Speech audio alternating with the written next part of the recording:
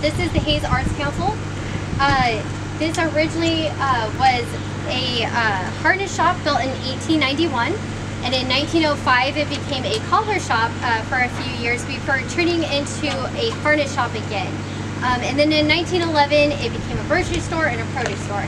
And this building's actually kind of near and dear to my heart because when I was in grad school I had to write a 30-page paper over a local business in Hays.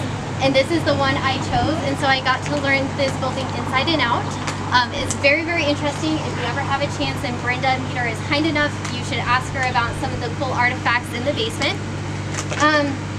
So in the 1920s, it became the newspaper publishing company as indicated on the facade. And it was originally had the newspaper, the Ellis County News, which was founded by a John S. Bird. And then Frank Motts partnered with Bird in 1922, and he changed the name to the Hays Daily News on November 11th of 1929.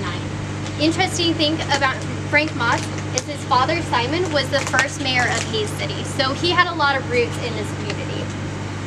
Motts died in 1958 due to complications from a stroke a year prior, but his wife Leota actually kept the business alive, and she's one of my favorite ladies that I've ever learned about regarding Hays history, because I read an article saying that she was a really scandalous lady because she wore overalls to town instead of putting on a skirt or a dress. So that classified her as scandalous, I guess. She also was extremely involved in her husband's business. She was the bookkeeper. She made sure that everyone paid on time. She all but shook people down to make sure that they received their dues.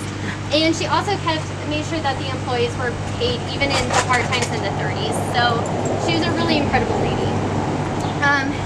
And she actually sold the paper to the Harrison Enterprise of Hutchinson in 1969. And the paper didn't change locations to where it's located now until 1970.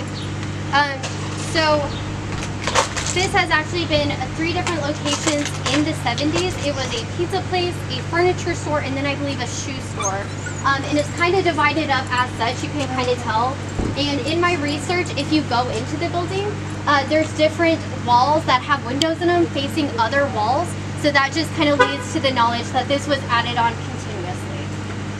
And then another interesting thing that I discovered in the basement, just a little side note, is there are still pinups of girls in the basement. And originally in the 1920s, when this was a publishing company, it was mainly men downstairs working with the ink and the publishing and the printing. And so they would put up pictures of, the pinup girls. And then women started coming in the 30s, and they didn't like the fact that there was pinups on the walls. So instead of just taking down the pinups, the guys just moved them up higher, thinking that the ladies wouldn't see these women. But they're still up there today, and they're pretty neat. So, and now it's the Hays Arts Council. So we'll